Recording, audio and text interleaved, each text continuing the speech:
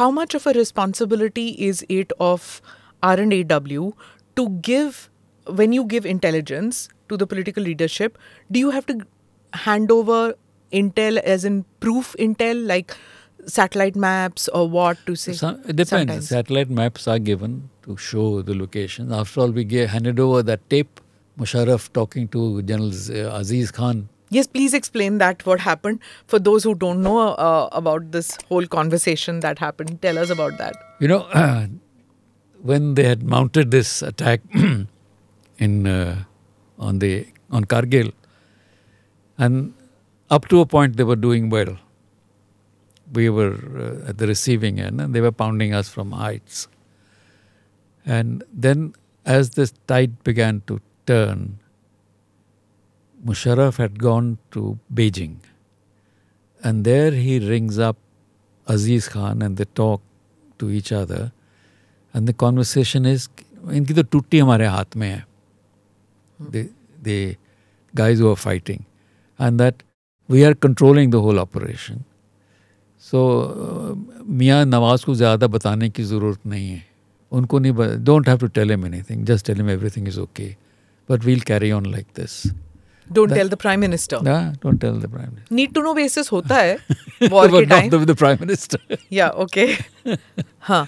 So that conversation gave evidence that the Pakistani, they were saying that we have not done it, the infiltrators are, the Mujahideen and all, that they are actually involved. So R&AW had taped that conversation? We had taped that we got that tape.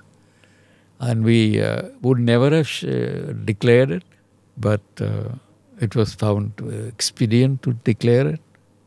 And then that pipeline closed. I mean, the sense that we couldn't get hold of any open conversation like this. When they visited abroad the next time, they didn't use the same method of communication. But did it aid in ending a war?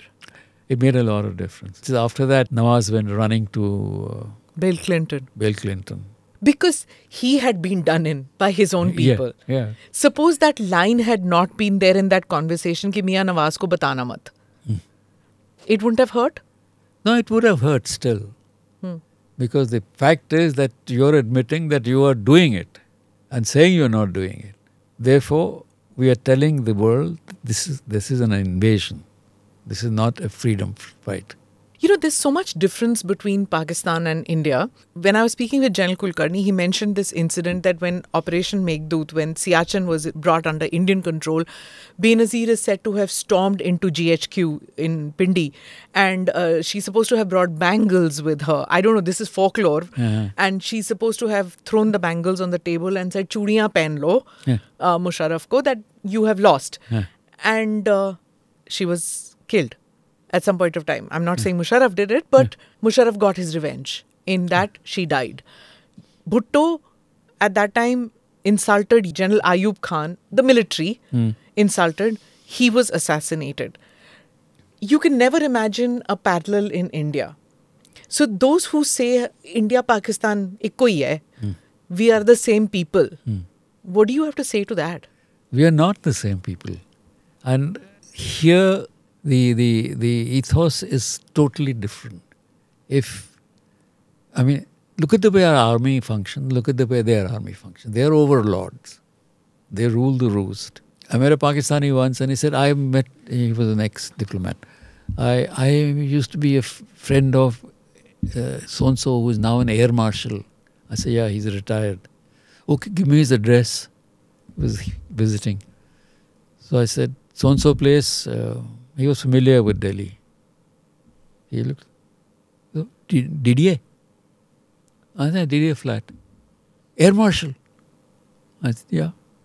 Kamal hai ji. People make fun कि वो प्लॉटिस्तान है पाकिस्तान छोड़ो इनके लिए कि plots जाते हैं. No, it goes by rank.